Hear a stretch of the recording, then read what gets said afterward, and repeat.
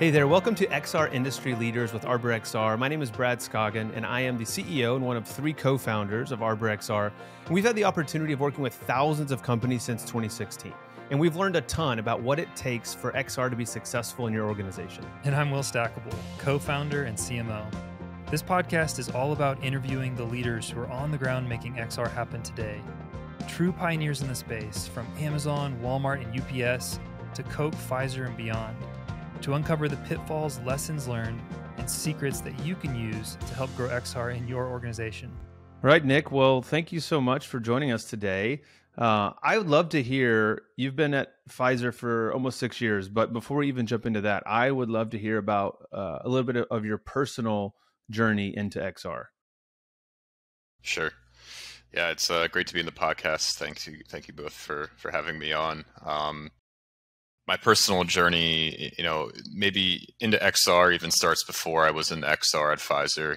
I joined Pfizer in 2016 through a rotational program, the digital rotational program, where I rotated through a few different teams and ended up landing into a team that was doing innovation specifically for the manufacturing side of things, a digital innovation team. And really, what they were doing was focusing on identifying which XR technologies were going to unlock the most business value in the shortest amount of time. And we were looking into things like AR, VR, 3D scanning, drones, 3D printing, everything at that time in 2018 that was clearly starting to show up on the Gartner reports and really starting to get some traction across the enterprise landscape. And after doing a few proof of concepts and starting to see the demand coming in from the different organizations across Pfizer, it became pretty apparent that the one that was going to have the most immediate value was going to be VR and kind of the 3D scanning concept. And as you guys know, they marry together pretty well. So I really found XR through a team, rotating through the rotational program, and I did rotations in information security and ERP SAP deployments. And as soon as I got into the innovation space where we were working with XR, it was it really lit me up and fueled my passions. I love marrying thinking creatively and understanding business problems, and thinking of new and creative ways, especially with new technology, to solve them. So it was really an immediate click for me, and it's where I decided to begin my career. So it's been about 4.5, 5 years now working in that space at Pfizer, and we've really seen it grow pretty exponentially just internally at Pfizer. In terms of XR, the focus on VR and AR and other 3D capabilities. So kind of found me, I guess you could say. Well, that's very interesting. So your initial exposure to XR was at Pfizer. Yeah, I mean, I dabbled with VR and XR, in a consumer sense, and I think when I was looking into it, I think the whole industry was still really young. So it's almost like I got into XR right when the industry really started to, its gears really started to turning. So I've just always have had that enterprise lens on things. It's almost like enterprise first for me. Yeah, that's very cool. The timing is so important. I mean, even for us, my background was in nonprofit space, and then we kind of shifted. We just hit it at the right time. I mean, I was not really an XR enthusiast until it was time. And I think sometimes that works out really well. I think something else we'd be interested to hear about would be, you talk about kind of your experience in leading change in organizations, and with XR specifically, I mean, it sounds like Pfizer had a process of identifying what types of technology that you did want to adopt and move forward with. But once you got it narrowed down to that short list, what was the process like for you to sell to leadership, to sell internally, to actually move from, okay, here's a technology that we're excited about, to begin kind of the front edge of implementation? Yeah. In big corporate structures, change moves at a very slow pace. So I think the biggest word I would hit home here is consistency. and also, not being deterred, the first time you try to bring in a new technology or a new concept, and it's not necessarily given. You could be really excited about it, and it could be, you could see all the value it's going to unlock in the short term and the long run for a company, and then you could take it to somebody, and they're not going to have that shared vision, and to not get deterred by that, and to consistently find ways to get it in front of the right people, and continue to bring it to your manager and understand and do your own research. So every time you're having those conversations, you're able to sway their perception maybe a little bit more every single time, and eventually it sways in your favor.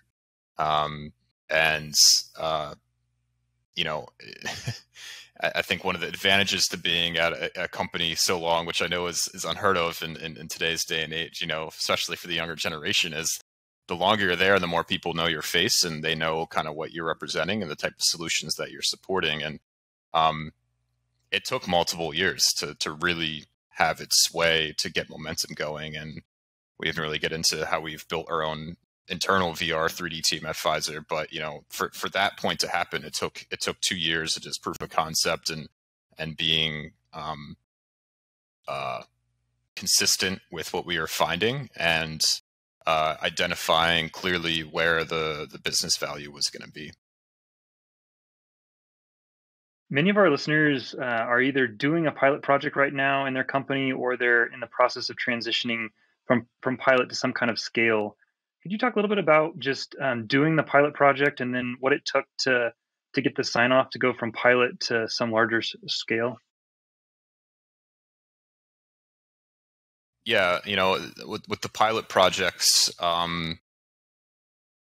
you really have to find somebody at a manufacturing level. It's at a company like Pfizer, it's so big. You have to find someone at a manufacturing level that's at the site that has some general understanding of the technology, or else it's going to be really hard to get things moving, because you're going to spend the first couple months of that engagement just bringing them up to speed, right? So if you already have someone that, and they're out there, you might have tried and have not found that right person, but once you find that person that understands really the value that this technology can unlock, it's going to make the whole pilot and the whole project go a lot smoother. In terms of identifying it, it's something that it took a lot of just going and understanding and hearing what specific site needs were. Specifically, our focus is in training. So going and meeting with training leads at different manufacturing sites and understanding where their pain points are, and not just automatically assuming VR is going to fix everything, but understanding what the strengths of virtual reality are, which is creating time and space, for lack of a better word, to train people in, that are whereas you wouldn't have access normally, right? So understanding what those specific nuances were and focusing on them and building out a consumable proof of concept that is not biting off a bigger chunk of what you want to accomplish, making it realistic, right? And setting those expectations up front, and having the people that you're creating the proof of concept with along for that entire journey as well, because it's new for the whole organization. It's new for everybody. So in terms of identifying the pilot, it's going and talking to those people on the bottom lines, and then also having an understanding of the technology and knowing where its strengths are and where its weaknesses are, and finding that correct marriage. In terms of scale, for lack of a better boost, COVID really, I think really shifted everything and the way that the entire enterprise industry is viewing collaboration and training. And, in 2020, when it hit, we just saw an enormous demand to take everything virtual instantly. And at that point, it was pretty clear to us that using a vendor model to create all of our content was going to cost us more in the long run than it was going to save us, especially when you're working with trainings and different type of procedures at a site level that change. So if you're not owning the experience, the content, any of that, from the start, every time that a certain change is going to come in at a procedural level, at a site level, which happens a lot in manufacturing, you're going to have to be going back to the vendor and trying to make a change request, and it's gonna add up over time. So the realisticness and the feasibility of scaling up came down to kind of building out that business case and showing those numbers that made leadership realize, at the same time, having a hefty backlog of inquiries and different projects that were coming in, to be able to kind of show that there is a long-term vision here, and it's not going away. And if this is something that we want to take seriously, it's the upfront investment and getting the structure in place is going to pay off dividends in the long run. So as you're going through that process of selling, again, the initial proof of concept and then going to scale, was there a moment or where leadership says, okay, now we get it? Or was it really just this ongoing, like you said, consistent process the whole time? Yeah, there's definitely like a change of heart, the 2 years of proof of concepts and identifying those and presenting them out, and, nothing really moving too much to a little bit more of a sense of urgency being built around it, just because of, that 2020 mark, our sites saying that they needed these types of solutions because they had no way to actually unlock these trainings for individuals when we were in Operation Lightspeed at Pfizer to make as much vaccine as possible. It was kind of a perfect storm to make that case, right? And when that happened, I think everyone was a little bit more open to trying things differently at that time. So I think we capitalize on that in some sense, but at the same time, I don't think it means that I think it's inevitable for organizations for that to come and for leaders and management to kind of have that realization. Mm-hmm. So you were building the momentum, and COVID was just kind of the accelerant. Yeah. You mentioned numbers being important to make the case. Could you share a little bit about what have you seen? What's been successful, and what numbers could you share with us about your programs? Sure. As I mentioned, our main focus in manufacturing is in training, and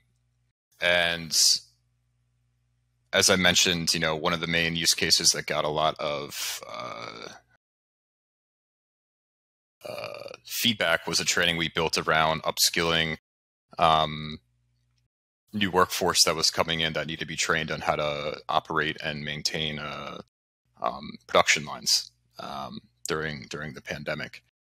There was a large amount of employees that were hired to support those efforts, and there was no time and no actual physical environment for them to get the repetitions and the experience they needed to carry out the tasks on the production line, to get familiar with what they had to do and perform their job. So there was this bottleneck. And what we've seen is at a manufacturing shop floor level, the time it takes a fresh onboarded employee or technician or operator that comes into the manufacturing space to get proficient and signed off on from an on-the-job sign-off, an OJT perspective, through all of the trainings he needs to learn, it takes about 1.5 years in total time. And that fluctuates and can go up and down depending, that's about an average, and that can go up and down depending on their role. And a lot of that time is just waiting for the right moment, the right setup, the right scenario, proper access to a certain line to get enough repetitions for them to feel familiar and be able to go and do an on-the-job sign-off with someone watching them and go through from start to end and completion with no help, right? I think you just described like the dream scenario for VR. I mean, like word for word. Like, yeah, sorry, that was beautiful. Yeah, and it's it takes someone 4 to 6 repetitions to get familiar, on average, with any type of process, whether it's setup, cleaning, maintenance, and intervention, anything. And it's really hard to recreate these scenarios. So, we immediately saw when we started to roll out the training, as people starting to go through with that, our training leads were reporting back, about a 40% reduction in total training time, cutting those repetitions. Can you say that again? 40%? What's the baseline number of hours, or so that's a significant number. That's wild. Can you give a context for how big of a decrease of training for the training time it was? It was like in the 732 hours down to like 400 something per new joinee. And how, do you mind me asking, is there any, could you share anything about how often you're doing new training for new employees? Is that daily, weekly? Is it a constant churn of new people? Yeah, I mean, it fluctuates around initiatives and priorities, and by site and by region, but it's pretty consistent. I mean, there's always someone waiting to be trained, I would say. Like at the end of the day, there's a gap between having access and having access to training. I think that's pretty standard across the whole network. So you're saving not just a few hours, but hundreds of hours for every new trainee. What about the quality of the training? Did you see anything? Was there an increase in their efficiency or the reduction of errors once they're on the line?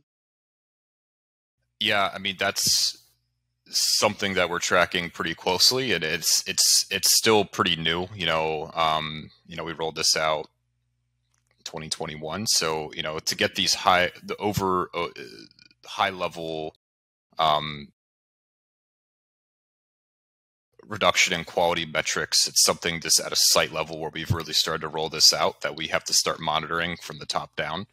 Unfortunately, we don't have that by area, but it's by site. So, I think we anticipate to see the overall quality increase. Well, the amount of errors, which at least improve quality of work performance, and improve over the next 2 years. But it's something that we're kind of waiting for those numbers to come back on right now. Yeah, that's wild. That you said something a few minutes ago. You said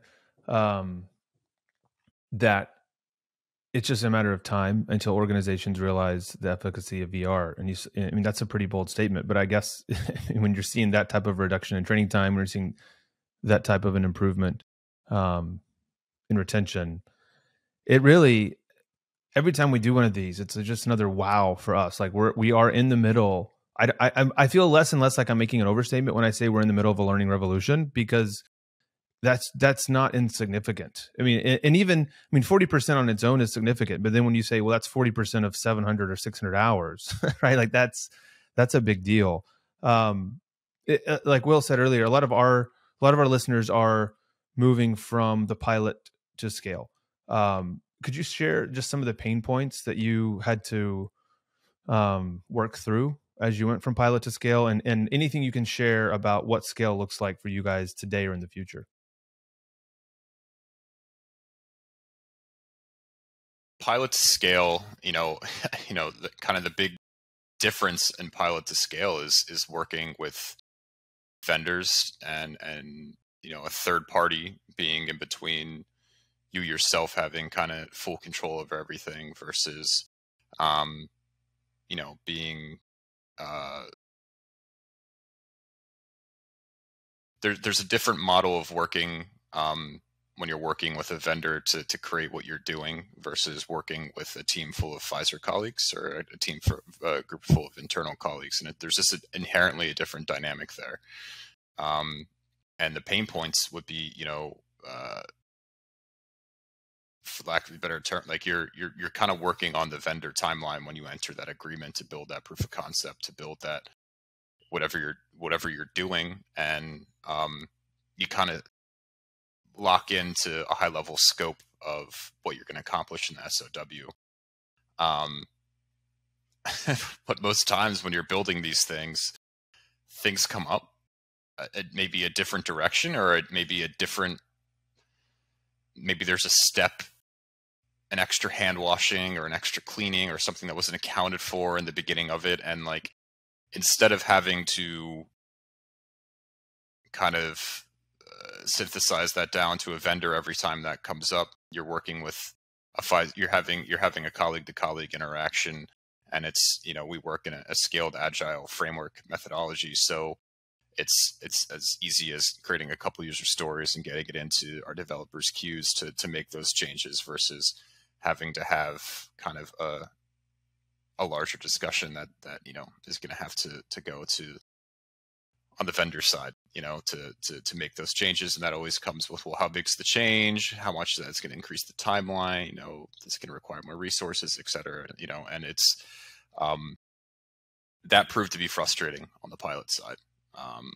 So by having more control and bringing that development in-house, once we started to really scale up and build these internally, that was immediate relief that I saw, and just made, I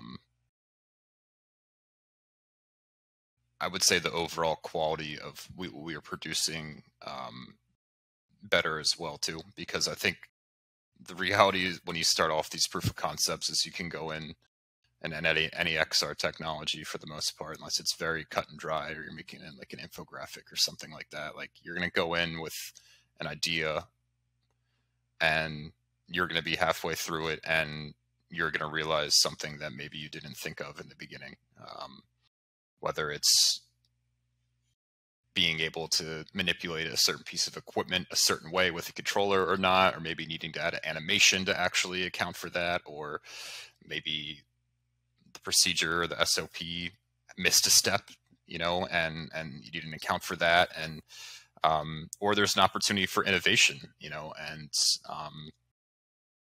adding some type of hand tracking capability to it that maybe you didn't think of in the beginning. And it's best to go into them, I think, with the option to explore those areas and make those adjustments, versus having to stick to. You're going to unlock more value being able to innovate in those phases versus having to stick to what was agreed upon on an SOP. And that was a frustrating part in the pilot phase, because it's just that dynamic that's tough. And scaling up really for us just looks like bringing user experience design, interface design,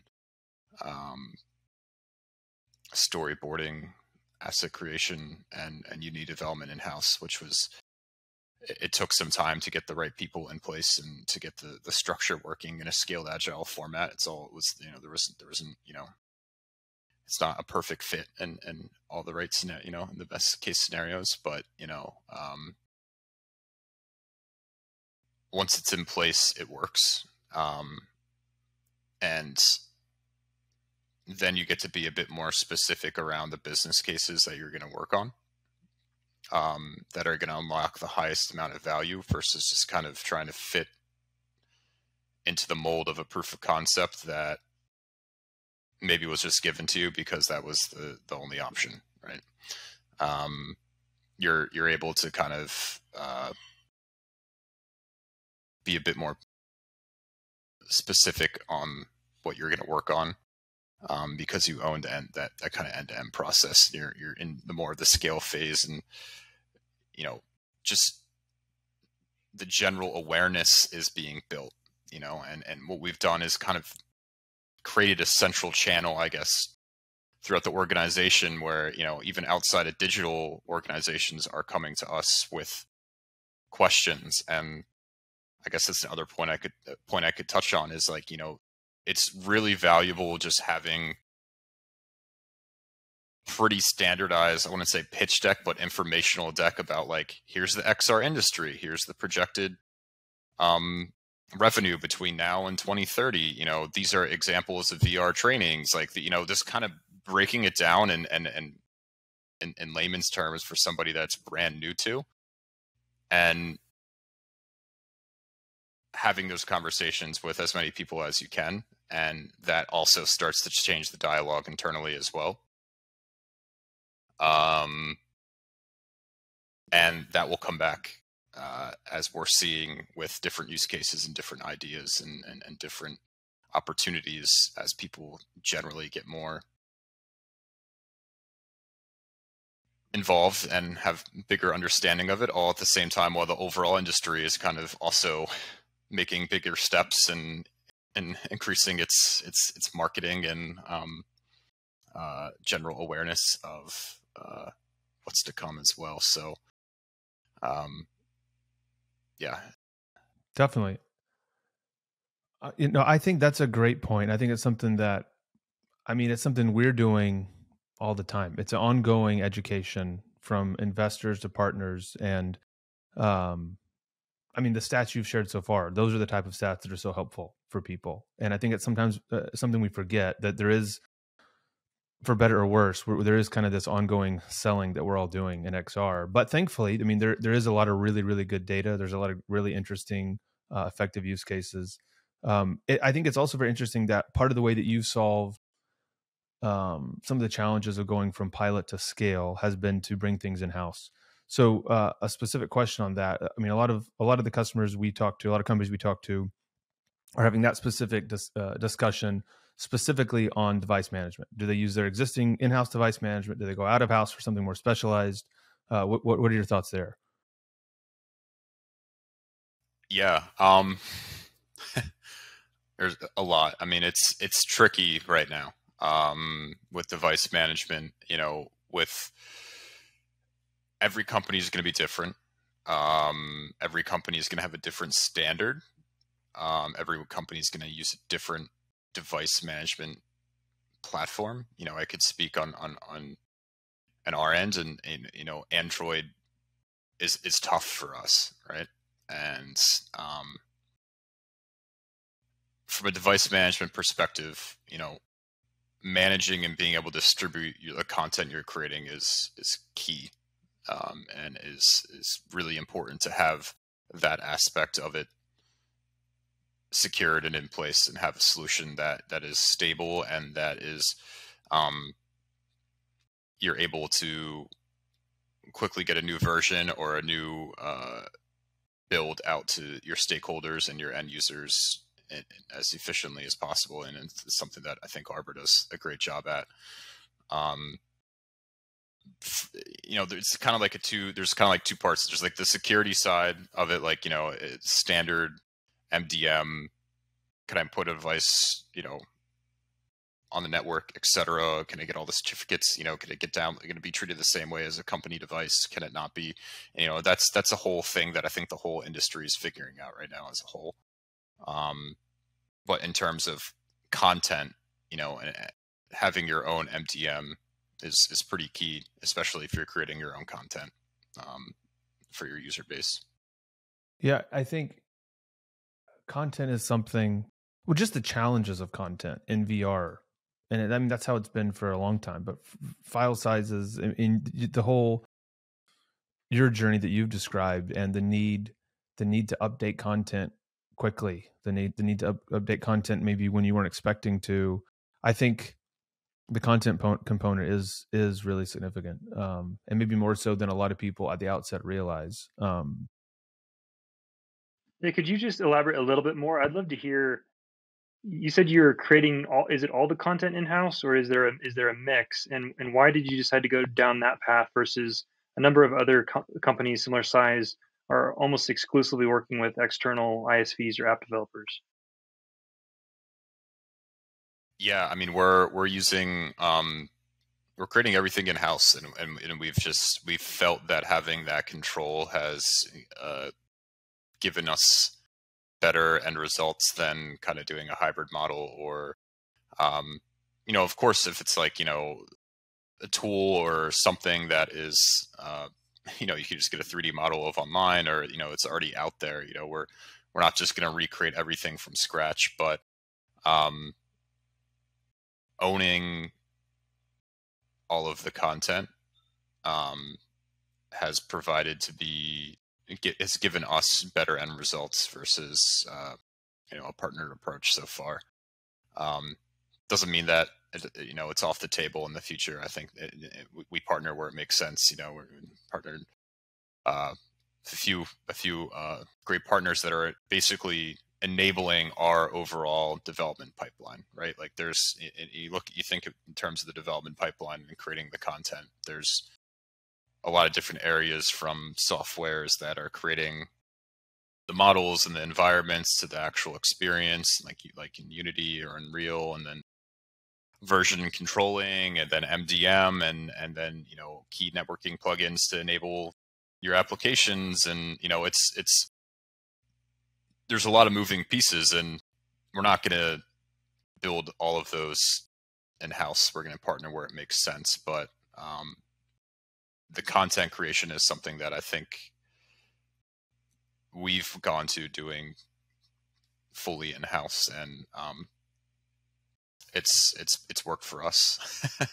I think it's probably a model that I think some companies will have to go on a journey to figure out, based on their needs, if it's going to make more sense for them or not, and when they're going to make that decision. I think if what you're creating is very specific and really unique, it's going to be better for you to probably just do it and have the full control versus trying to synthesize that to a third party that's also just going to have to get brought up to speed on everything you're doing anyway. So yeah. It sounds like your team sees this as a technology layer that you're integrating for the long haul. It's not just something you're bolting on, but this is a core part of training and manufacturing for you guys going forward. I'm curious. I've got one more kind of, maybe this is a hot take, and if you don't have one, it's fine. But headsets, big topic. Everyone has their own opinion. Do you have a perspective on what to think about when you're looking at headsets? Yeah, that was a big thing in the proof of concept phase. I'm not going to say I have an allegiance with one brand or another, but the biggest thing for me is if they're standalone or not. Really, I guess that's a good point to touch on the scale side of things. Some of the proof of concepts we were doing were working with headsets that had to be tethered to a gaming computer and getting everything set up with sensors, and that proves to be a real bottleneck, not only on the scalability side, but also on the end user side as well. VR is already new enough for a lot of people, and then throwing in a new kind of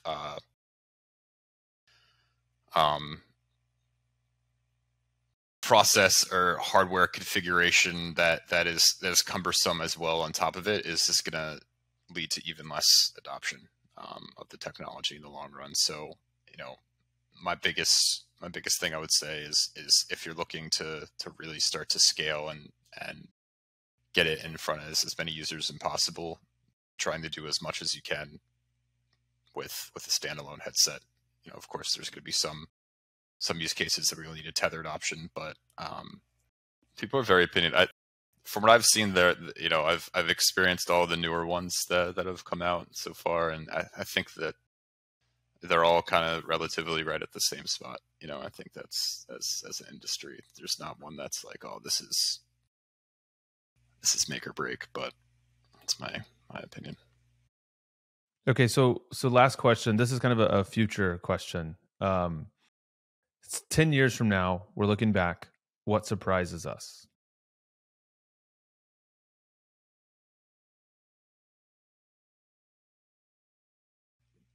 The amount of jobs that might be in virtual worlds. Amount of commerce maybe that's occurring in virtual worlds, and different type of virtual platforms and communities.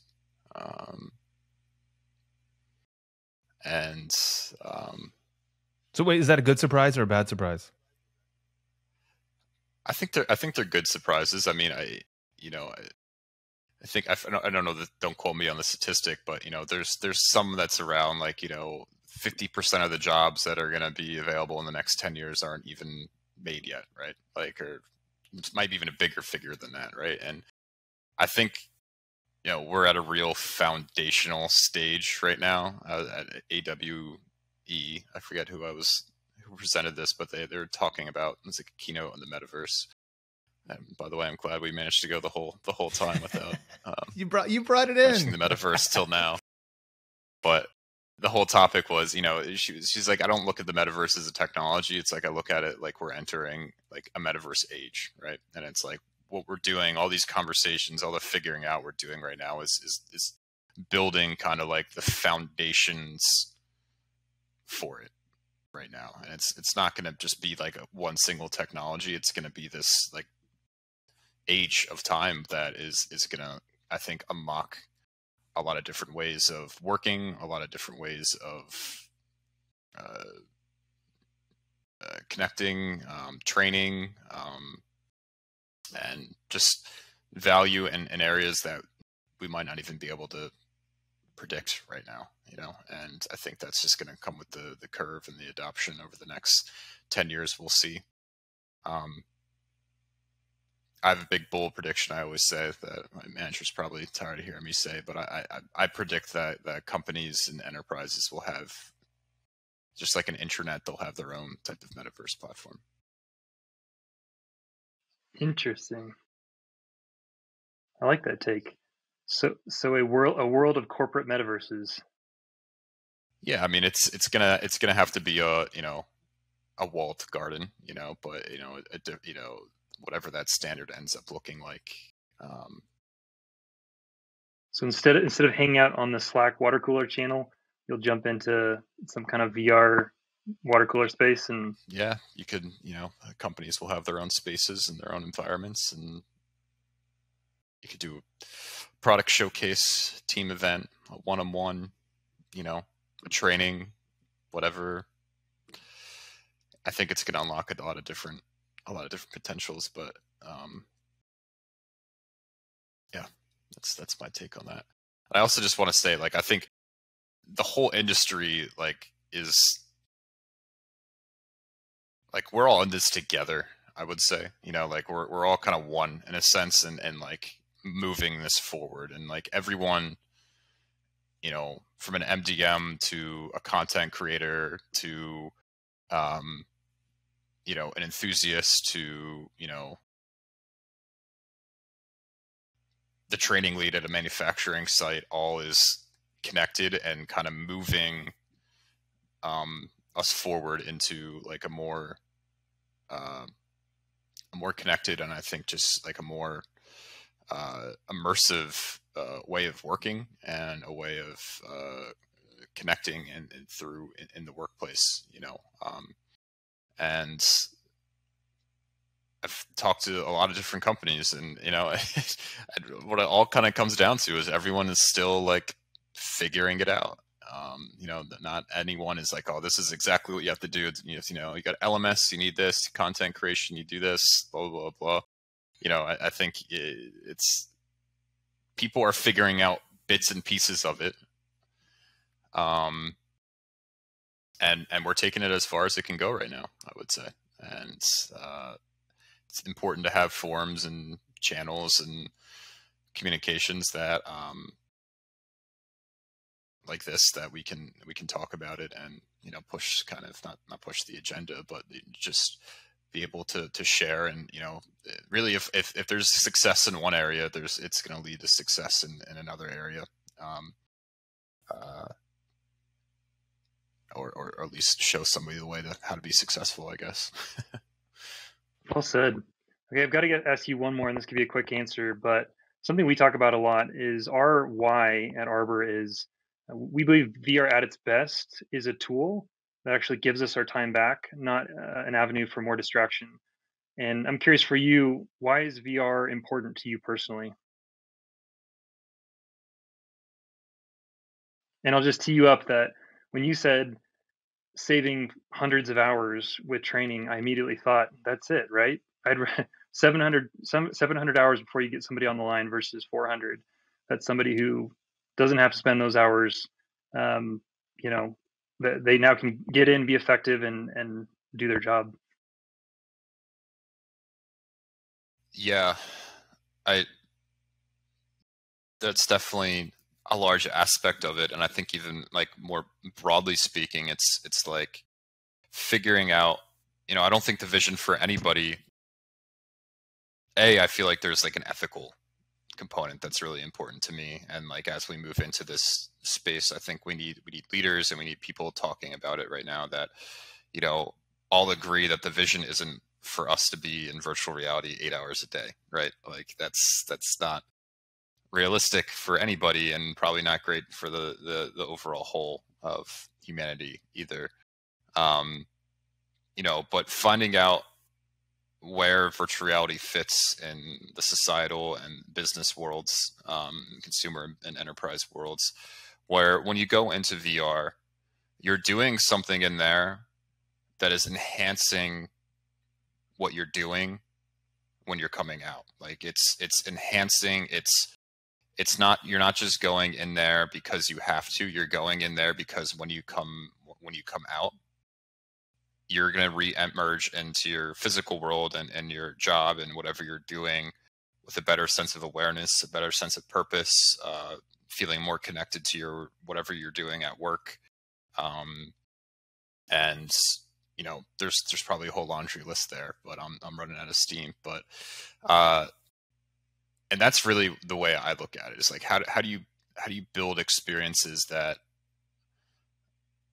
that are going to add to your physical reality, like and that you could take away from that's something that you could take away from that's just it's gonna benefit the overall quality of your work and the overall quality of your life, right? As opposed to just doing it to do it. And maybe